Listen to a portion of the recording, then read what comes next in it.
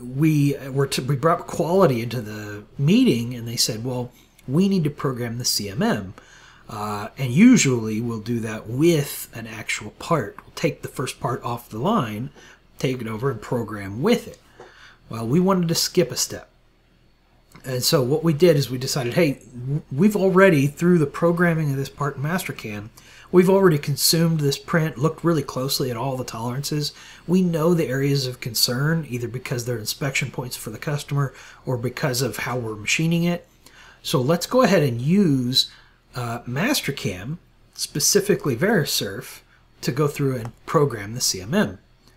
And so Verisurf sits inside Mastercam, and if we go through to inspect these, we just basically say, hey, create a toolpath, but instead of it being a cutter toolpath, it's a probe toolpath on the CMM.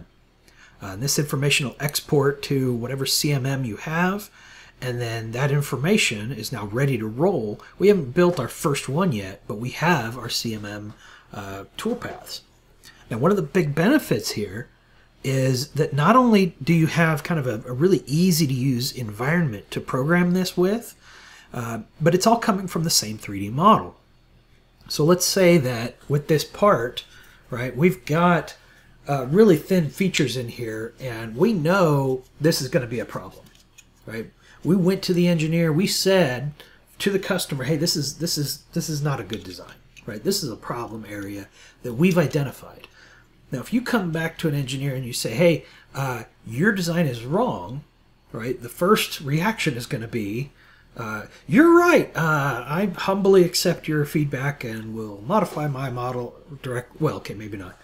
But it's hard to really tell somebody that they have a problem with their design just by pointing at it.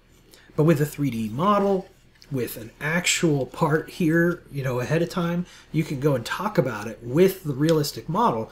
This is probably one of those where they'll look at that and say, that's not my design. And then they'll really double check their 3D model and they'll make some updates. So when they do those updates, that's going to get you a new 3D model.